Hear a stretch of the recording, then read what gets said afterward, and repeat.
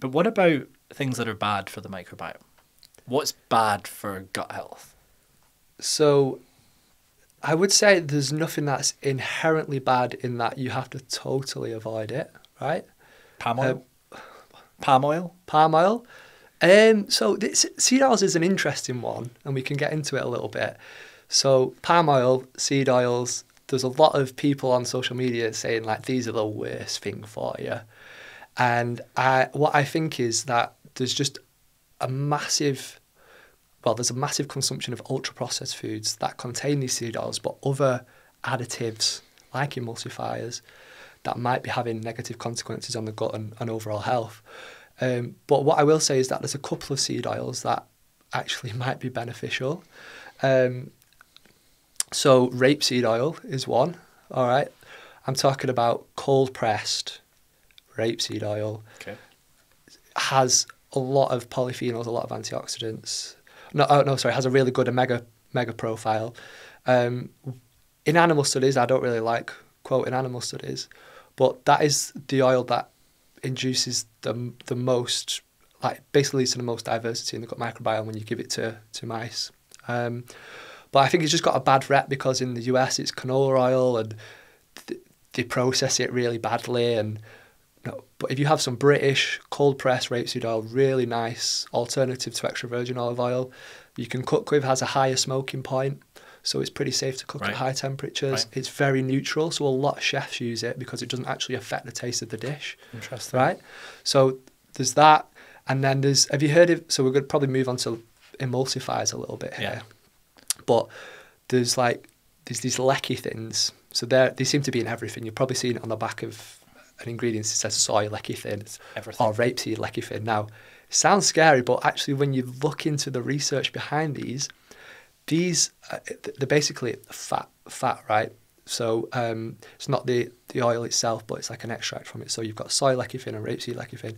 In animal studies, there's no human trials to really support this, but in animal studies, it leads to an increase in butyrate producing bacteria when you give them these compounds. So I think they're not inherently bad.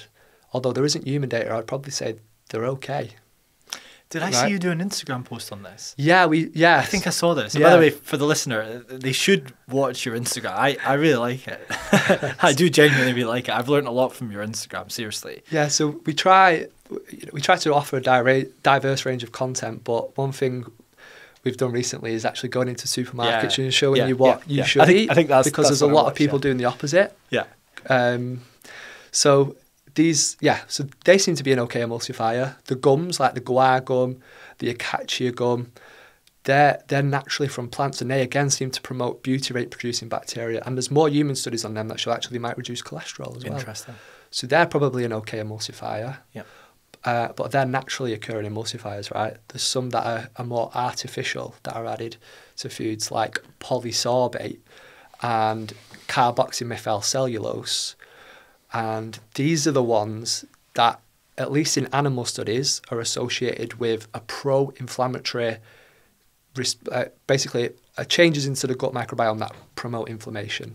And there's actually now a human trial, at least one randomized controlled trial with carboxymethylcellulose, which showed that at least in relatively high doses, within the recommended daily amount, but still quite high, that induced changes to the gut microbiome in humans that was pro-inflammatory, so that promoted inflammation. So I think there's a difference between these naturally occurring emulsifiers and additives versus the artificial ones. And I think that it's probably a similar story with the artificial sweeteners and the natural sweeteners, right? Just about to jump into that. Yeah. So the aspartame versus the stevia.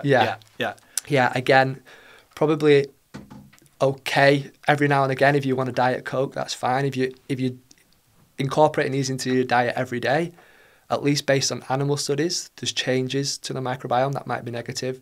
There is a human trial now, I think there's one or two, which show that, again, within the recommended daily amount, sorry, I can't speak. It's all good. They might have some changes to the microbiome, whether they're good or bad, we're not sure in humans, but a couple of them, which I think was sucralose, and then I forget the other one, actually led to changes in aspartame. Was it aspartame? Led to changes to the glycemic response as well. Yeah. So they're not inherently inert as well, right? some people think that's because of potential molecular mimicry. So the microorganisms chew them up, and in doing so, chew them up into substances that trigger, well, an insulin response, so glucose. So it's actually the microbiome that's changing the way that they're presented to the body, so they're kind of gobbling them up, which I think is kind of interesting, right? Yeah.